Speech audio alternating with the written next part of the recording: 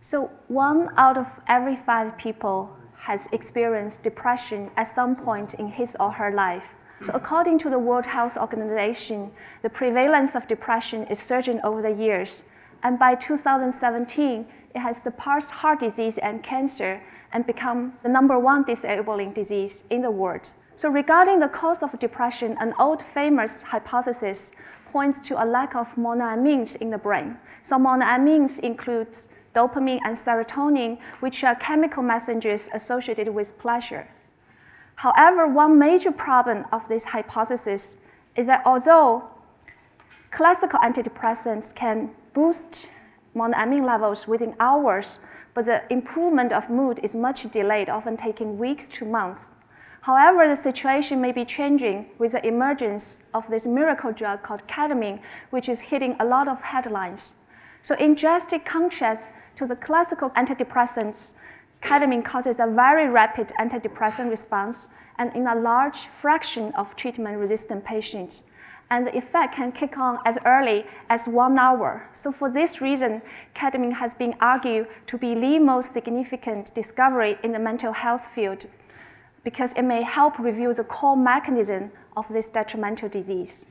So we all know that ketamine is a blocker of a major receptor molecule in the brain called NMDA receptor. But this receptor molecule is everywhere in the brain. So then the million-dollar question is, what exactly is the target of ketamine, which brain region, and which cell group?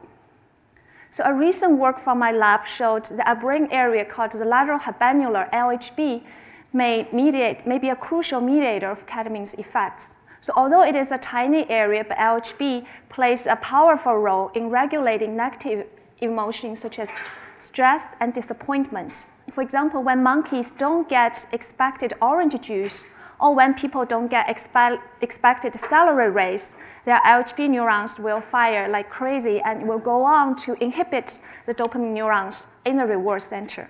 So consistently, brain imaging shows that in depressed patients, as well as in depressed animal models, habenula becomes hyperactive as if too much negativity is going on in the brain. So in my lab, we used mice and rats to study depression, and we stumbled upon ketamine serendipitously when we locally infused the drug just into this area. We found a dramatic antidepressant response.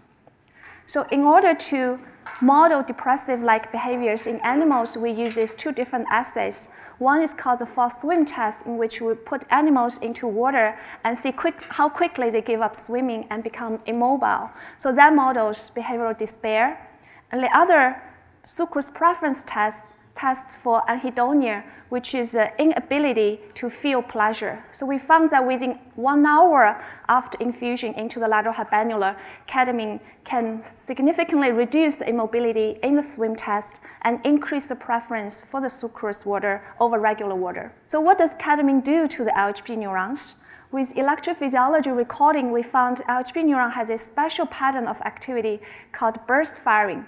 So under this pattern, neuron will fire very rapidly within a short interval. So compared with this tonic singlet spike, burst firing will convey information more efficiently, sort of like a machine gun versus a rifle.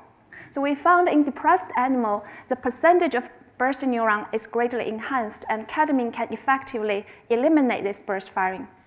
So we can use light to stimulate burst-like activity in these neurons by expressing light-sensitive ion channel molecules in this region, sort of like installing a light switch there.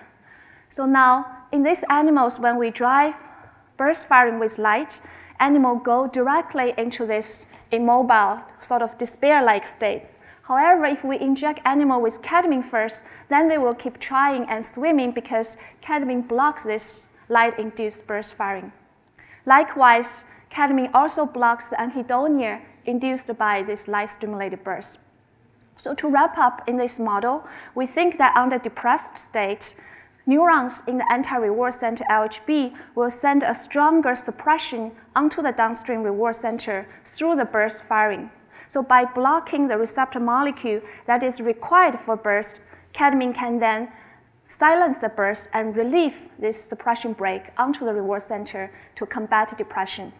So we know that ketamine may have some side effects such as dissociative effects, addiction, or bladder problems. So we hope that by understanding how ketamine works, we may be able to design the new generation treatment for depression, but without the same side effects. Thank you very much.